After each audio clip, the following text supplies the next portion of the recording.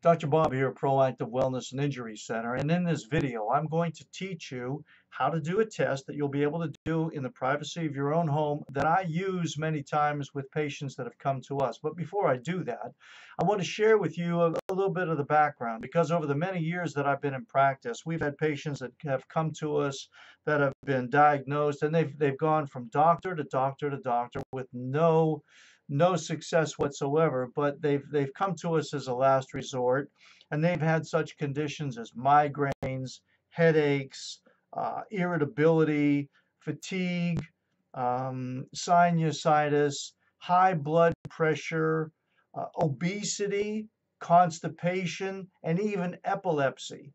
And they found no resolve going from various practitioners. And basically what I would do, I always do an evaluation of the nerve system because the nerve system is always involved in any and every condition. However, with some additional testing that we've incorporated, we were able to help these various individuals out, and that's the test I'm going to share with you. And it's called the Coca Pulse test. Now, it was developed by an allergist many years ago by the name of Dr. Arthur Coca.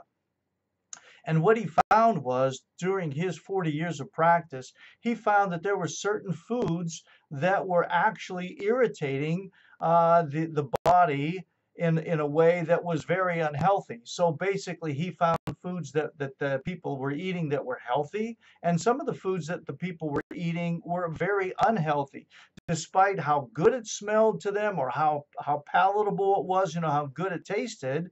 And how often they ate it without any apparent, problems and all. It was very unhealthy for them. And, I found this in my practice as well. And it's becoming more true, if I can say it that way, as the time goes by, because many of the foods that we are ingesting on a regular basis are, loaded with various pesticides, herbicides.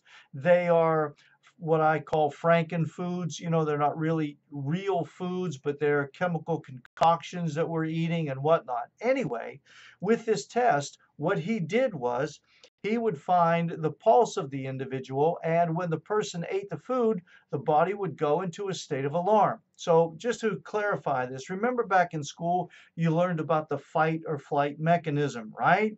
So when you were in a stressful situation that could be life-threatening, your brain, you had to make the decision either to fight, to stay there and fight whatever the stressor was, or to flee from it, whatever the stressor was, i.e., the fight or flight. So you either stayed and fought or you fled. Okay? But in either event, what would happen is that your heart rate would increase, right? Because you're ready to fight. So the body is in this state of alarm, so the heart rate is going to increase. Anyway, getting back to the food now, it's either going to be healthy or unhealthy.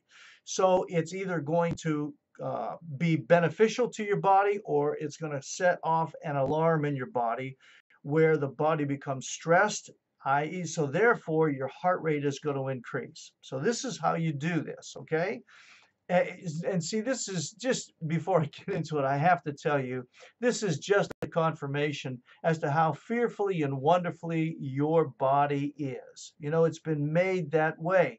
And here, when he discovered that when you put these foods into the body, it would speak to you. An alarm would go off, and it was telling you this is bad, this is bad, this is bad. This is, again, just how amazing the body is. Anyway, we'll get back to what you need to do, okay? So if you're one of those people that maybe has ongoing migraines, or if you have a continuous sinus infection, or if you're experiencing constipation from time to time, or you're irritable, or you're even obesity, if you tried all these different weight loss programs and you can't seem to lose the weight, or even if you have an individual in your family that has been diagnosed as an epileptic and he or she is having, these seizures that are occurring. I'm not saying that this is the cause for all of these things, but it might very well be one of the culprits that was overlooked. And by identifying that culprit and getting rid of it, you might be able to enjoy a better performance of your life, right? So here's how you do the test. So what you're going to do first is you're going to sit down. You are going to get maybe 4 foods that you eat because we're creatures of habit and we eat these foods on a regular basis over and over and over again. So all you need is a little bit of 4 different types of food that you ingest on a regular basis. Now look, let me give you an example. If it's fried eggs, you don't want a fried egg because the fried egg is going to be the egg, it's going to be whatever you fry it in and however you prepare it. All right. Or you don't want a piece of a buttered toast because we're talking about the bread, we're talking about toasting it, we're talking about putting butter on it. So you see, what we want to do is to break the foods down into their separate identities. So with a buttered toast, you'd want to take a piece of bread, then you'd want to take a piece of toasted bread, and then you'd want to have some butter. That's how you'd want to look at things because they're going to alter, they're going to change their chemical composition, altered by however you prepare them and what you put on. I hope I'm clear on this to you. So you want to break down the foods that you eat in their utter simplicity, okay? So you have just a small portion of the food that you eat. So we'll say you have 4 different things. Um, you have those foods, and you're going to sit down now, and you're going to take a nice deep breath to calm you, and you're going to test your pulse after about a minute or 2 of sitting there, right? You're going to take your pulse. After the minute, we're not going to take it for 15 seconds and multiply by 4. We're not going to take it for 10 seconds and multiply by 6. We're going to take it for a solid 60 seconds. You're going to write that number down. After you've done that, you're going to take, we'll say, a piece of bread, whatever bread it is you eat, and you're going to take a small bit of it, you're going to put it in your mouth, and you're going to chew it. Now, you're not going to swallow it, but you're going to chew it to the point where you can taste it for about 30 seconds. After 30 seconds with the food still in your mouth, with the piece of bread still in your mouth, you're going to take your pulse again. And you're going to take that pulse with the piece of bread in your mouth for 60 seconds, not the 15 by 4 or the 10 times 6. You're going to take it because the pulse may increase over this time. So you want an empirical number. You want the fact, okay? So you're going to take it for 60 seconds. You're going to write it down. Then you're going to spit the piece of bread out. You're not going to swallow it or whatever it is. And then you're going to rinse your mouth out with some water. And you're going to start all over again. You're going to take your pulse and wait till it gets back to whatever it was in the beginning. If it was 80, you're going to wait till it goes to 80. If when you first started out it was 76, you're going to wait till it gets back to 76. If it was 90, you're going to wait till it gets back to 90. Whatever that number is, you're going to wait till it gets back to that original starting number. Then you're going to take the next piece of food. Maybe it's a strawberry, right? A piece of strawberry. You're going to put it in your mouth. You're going to chew it up. You're not going to swallow it. You're going to wait for about 30 seconds. You can taste it now. And then you're going to take your pulse again. And you're going to write it down. So I hope you have the idea here. That's how you're going to test these foods to see if your body has a sensitivity to those foods.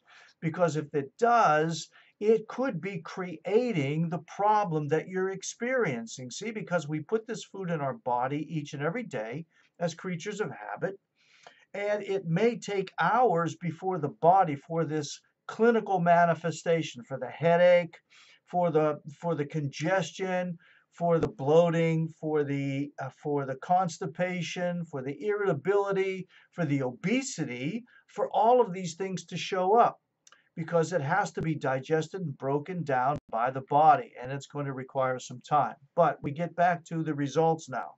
So you've written down these numbers. So we'll say that you started out at 80. And then when you put the bread in there, it went up to 86. When you put the blueberry in, it went to 92. When you put the pat of butter in your mouth, a little bit of butter, it stayed at 82. So you see those variables. If your pulse increases by 4 or more, then you know that your body, it's an unhealthy response to your body by putting these foods into them. Even if it's only an 86, it's unhealthy, whatever that food is, how innocuous it may have been to you in times past. And you're scratching your head and going, are you kidding me? A blueberry is bad for me, or a piece of bread is bad? Your body is speaking to you and saying, yes, it is. The higher the number from the starting point, the further away from the 80 pulse it is. That means the more serious or the more unhealthy that food is, and it's something that I would recommend you discontinue eating for the benefit of your health and longevity. You want to quit doing that food. I don't care. You shouldn't care how good it tastes to you, or how pleasant it smells, or how hungry it makes you. You don't want to put it into your body, because by doing so, it's causing your body harm. Okay? It's really simple. That's all you need to do. And now it's going to take you some time to do this. And I might suggest, if you're seriously going to do this test in your home, maybe you limit it to 3, maybe 4 food items at a time, so you don't get tired doing it, and because you've got other things to do through the day. But keep your list and see what foods your body is sensitive to, and how sensitive your body is to that particular food, and start to eliminate it from your everyday eating, from your menus or your eating habits.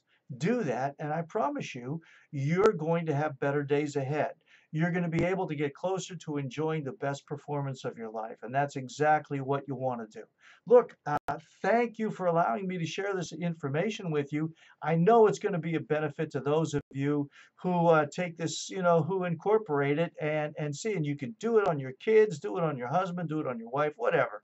But you may be quite surprised at some of these foods and how damaging they are to your body. Okay? So again, I want to thank you for allowing me to share this information with you. And until the next video, and as always, God bless.